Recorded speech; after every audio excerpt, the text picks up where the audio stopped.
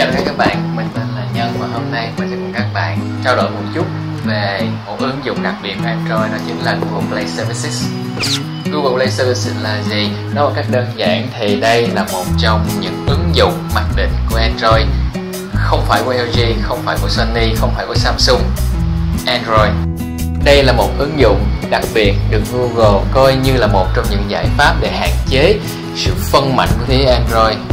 Google Play Services là một ứng dụng mà không có giao diện, các bạn không thể tìm thấy ứng dụng này trong danh sách những ứng dụng bình thường. Điều này chứng tỏ rằng Google Play Services là một ứng dụng hệ thống mà Google không muốn các bạn đụng đến.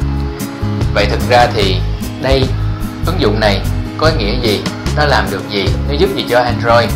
Chúng ta hãy cùng nhau tìm hiểu nhé. Google Play Services làm được gì? Như đã nói từ đầu thì Google Play Services là một phần của hệ thống Android.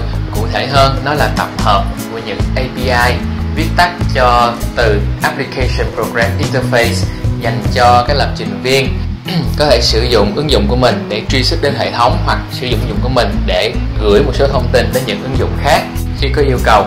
Nói nôm na, đây là một cái cầu nối, một cái cổng để các ứng dụng trên Android có thể nói chuyện được với nhau. Nói một cách khác, nếu như không có ứng dụng Google Play Services này thì điện thoại của các bạn không làm được gì hết, ngoại trừ những ứng dụng mà không cần yêu cầu kết nối với nhau, chẳng hạn như là ứng dụng điện thoại hoặc là ứng dụng camera. Vậy ý nghĩa của Google Play Services là gì? Đây được Google coi là một giải pháp để chống phân mảnh hoặc giảm phân mảnh cho điện thoại Android. Chúng ta hãy cùng nhau lấy một ví dụ về một ứng dụng đơn giản như là một trình duyệt web. Chúng ta có Google Chrome và Safari, hai trình duyệt có chiếm thị phần trên điện thoại lớn nhất hiện nay.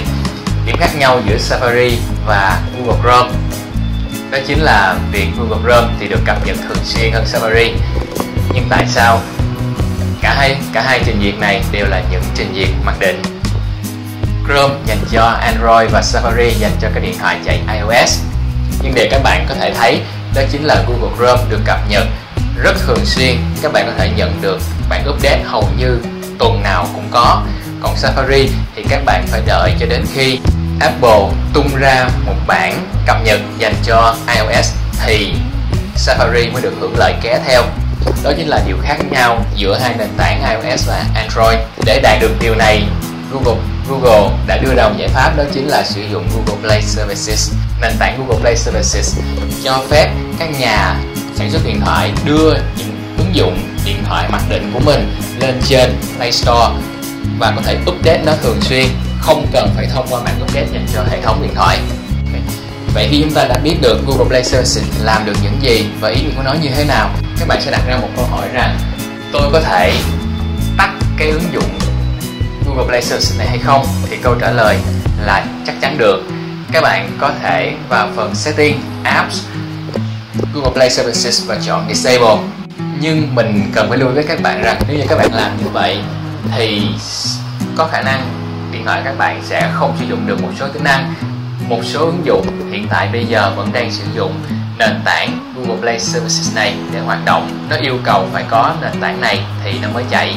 Thành ra nếu như các bạn tắt ứng dụng này đi, các bạn disable ứng dụng này đi thì sẽ ảnh hưởng không nhỏ đến hệ sinh thái nằm trên điện thoại của bạn.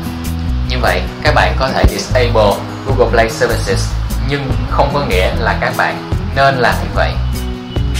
Và đó là một số thông tin về Google Play Services. Nếu các bạn cảm thấy hữu ích, hãy nhớ like, share và subscribe nhé. Mình là Nhân, mình sẽ gặp các bạn trong những video tiếp theo. Xin chào các bạn.